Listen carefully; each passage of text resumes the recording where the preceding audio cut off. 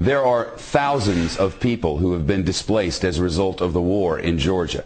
Tens of thousands, even hundreds of thousands if you believe reports. Among the unfortunate civilians caught in the crossfire in this conflict, a 12-year-old girl from outside San Francisco. Amanda Kokoyeva was in South Ossetia for a month-and-a-half-long visit with her relatives. She was with family members in a cafe, and all of a sudden, bombs were falling outside. A 12-year-old girl. She spent the night in her uncle's basement. She was able to flee to Russia, flee to the north, catch a flight home from Moscow. With us now, Amanda Kokoyeva and her aunt Laura, live with us from our San Francisco bureau. It's great to see you. Welcome home. Thank you.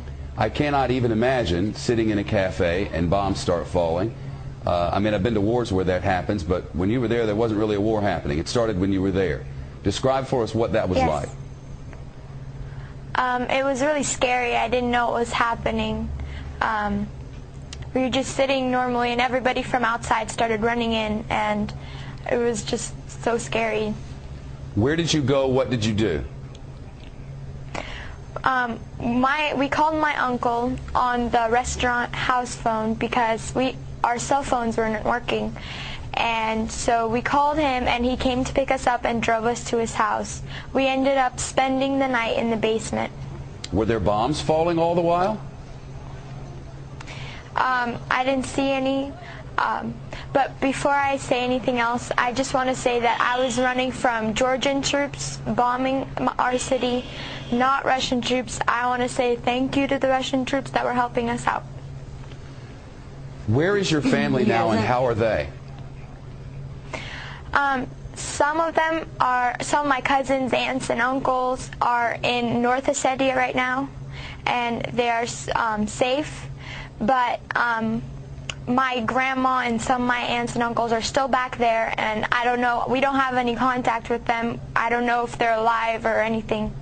Wow, I know your aunt is with you. This I cannot even imagine. I mean, seeing a 12-year-old go through all of this, it must have been horrifying. Yeah, it was horrifying for all of us, and main thing I wanted to say on television, I want you to know to whom to blame on this conflict. That's Mr. Saakashvili, who started this war, and Mr. Saakashvili, who is aggressor, and who in 2 days my people, Ossetian people, were killed and were under bombed, and 2,000 people were killed in 1 day, and that's what I am against. I would never cut you off. Unfortunately, a commercial break will take us there in 4 seconds, whether we like it or not. I'll bring you back after the commercial. You don't want to hear that. I'll be right back with you. Stay by. Back with us from San Francisco. This program ends in less than a minute, but I want to give you 30 seconds to complete your thought. So go ahead.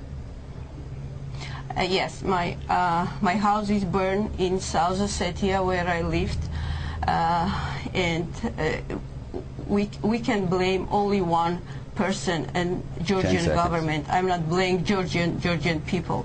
I'm blaming Georgian government, and he has to resign. Well, that's certainly what the Russians want. If I had more time, you would get it, but I have but 5 seconds. Thank you both. The young girl's a hero in San Francisco, and understandably, there are gray areas in war.